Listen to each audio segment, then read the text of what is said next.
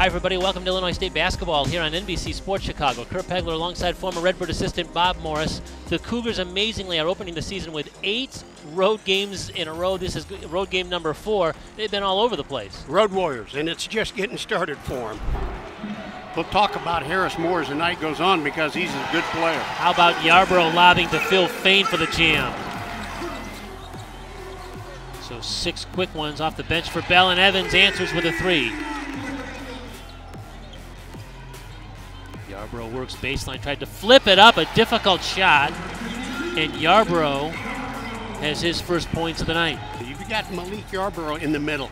Use them. Take advantage of their skills. Stutter step by Yarborough around a couple of defenders and flipped it in with the left hand. Right on cue. 4 to shoot.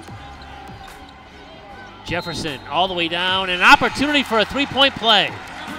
Good defense by the Redbirds, and now Illinois State has numbers in transition. Fain fills the lane, flipped it in, and a 3-point play opportunity. Good drop-off pass right there by Evans.